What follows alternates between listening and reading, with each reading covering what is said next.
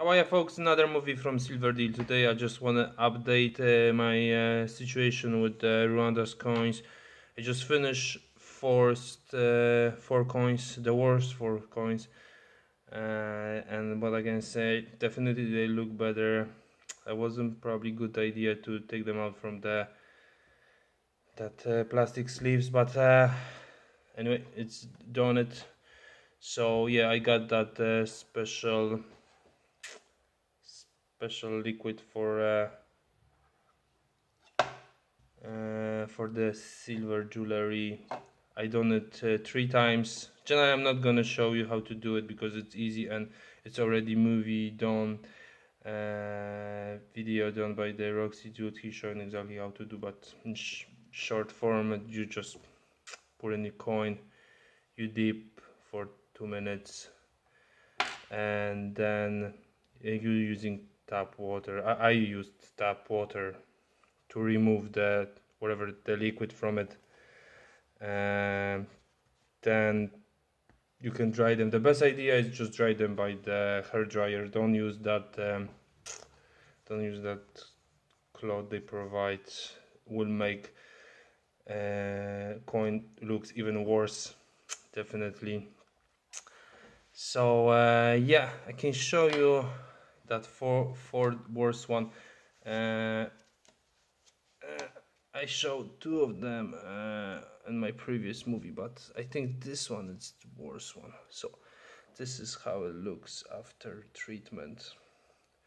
There is a small milky spot, very tiny up here, but oh, maybe one more.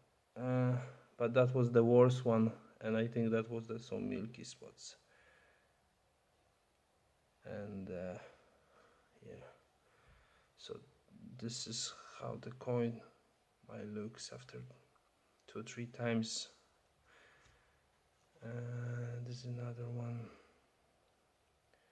Rooster. Yep. Let's check here. So far so good. I think yeah.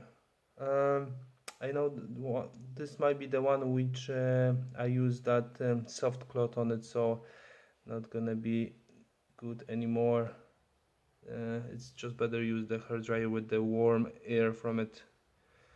Will dry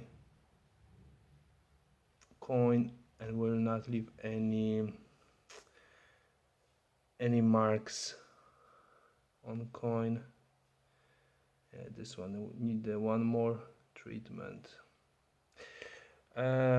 Except these four, the rest of them they fine, but yeah, they looks better now. Now I might keep them or just gonna sell them and get my money back. Anyway, I love these coins, especially the lunar ones, but if you can see Santa Maria coins,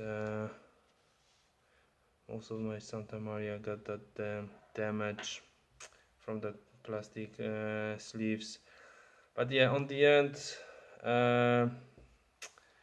coins saved. There is no more damage done, and the rest of them they save, so it's not that bad. So leave your thoughts, and see you next time. Bye.